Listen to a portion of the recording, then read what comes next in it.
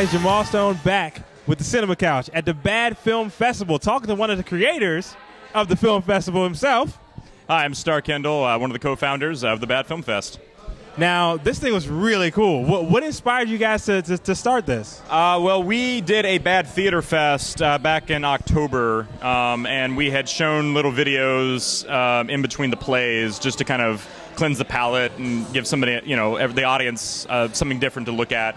And then we thought, oh, let's do a standalone film festival, and that's just how it kind of started. So we put out calls for submissions and accepted people in, and then hosted this tonight or this weekend. So that's how it came about. Very cool. How long has this gone on?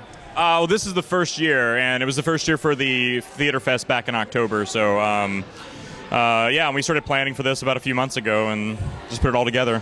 Very cool. So you guys excited now? Are you guys gonna continue? This is gonna be a yearly thing. How's it gonna go down? Oh, definitely. We'd love to. We have plans to continue doing this. At least as far we're getting ready to work on the second annual Bad Theater Fest, and so we'll probably plan to do the film fest again, probably about the same time next year, or or whenever we can find a space or.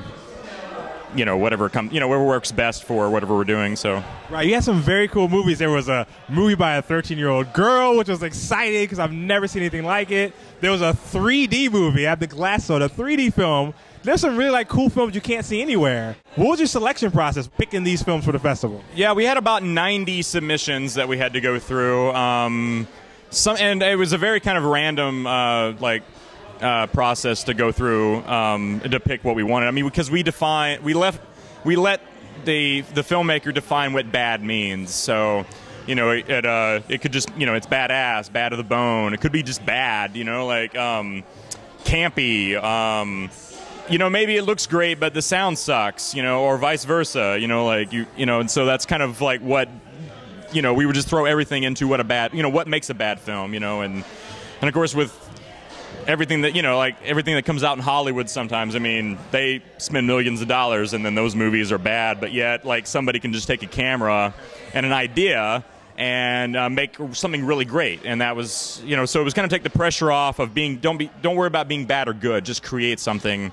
And so then when we were looking at films to put in the festival, it just was really we like that one, it made us laugh, or it was hey, it's 60 seconds, we can fit that in somewhere, and we had a small screening crew of some friends of ours that got together and kind of give their thoughts, and then Sean Wickens, my co-founder and co-producer, we would then kind of look at that and determine and say yes or no what we wanted to put in. So very cool. Okay, so where can people find out information? They want to attend it this year, they want to attend it next year. Where can they find you guys? The best thing is our website, badfilmfest.com or badtheaterfest.com. We're also on Twitter at badtheaterfest. You can find us online, Google us, we're on Facebook. So thank you so much for interviewing the Cinema Couch. Thank you guys for joining us. We'll see you next time.